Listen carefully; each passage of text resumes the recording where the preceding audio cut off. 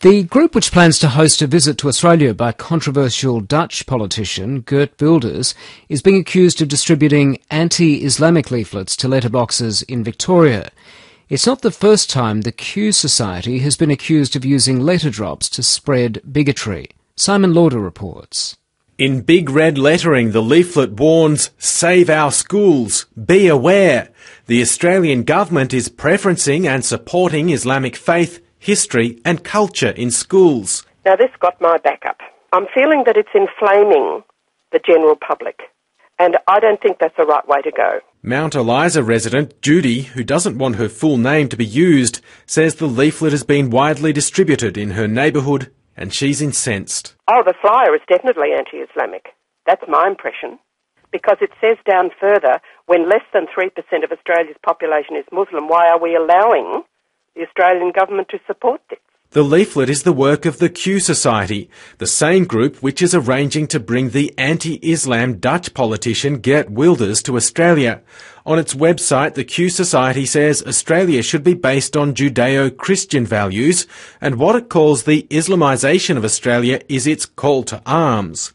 The leaflet targets a teaching resource called Learning from One Another, saying it's indoctrinating teachers about the virtues of Islam. The program was an initiative of the Centre of Islamic Studies at the University of Melbourne and was backed by the Australian Curriculum Studies Association. Both have told PM they don't want to comment on the leaflet, but they point out the program has been the subject of misguided attacks for years.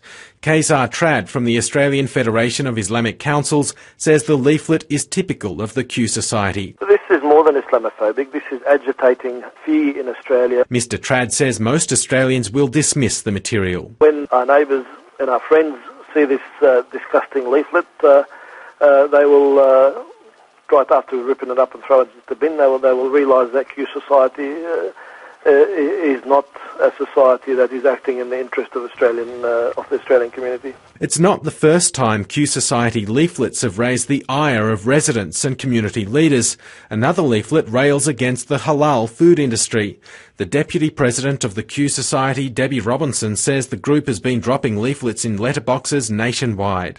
It's being distributed throughout Australia in every state. Ms Robinson says education about Islam has no place in schools. Learning from one another and bringing Muslim perspective into our classrooms just appears to be another initiative offering no alternative but to respect Islam as a religion. And as I mentioned before, Australian schools on the whole are secular in nature, and trying to promote this interfaith understanding so that we understand the Muslim population, I would argue, will they be exposed to, the Judeo-Christian roots of Australia? It wasn't actually funded by the Australian government, this program. It was funded by the Maya Foundation.